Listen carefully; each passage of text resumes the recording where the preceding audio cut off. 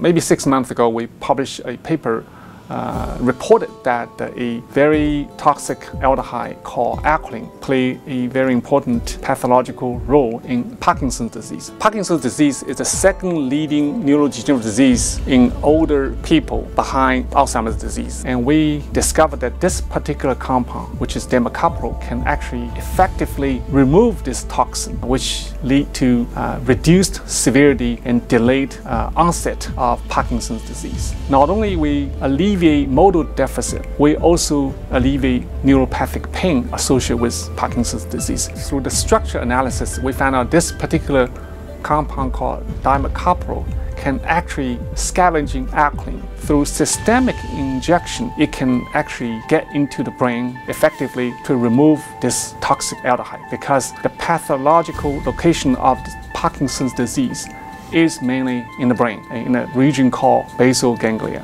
striatum, substantial nigra. So in this case, it's very important that this systemic application is feasible and effective to remove acrolein. This particular drug has already been FDA approved for treating heavy metal poisoning. It's been approved for several decades.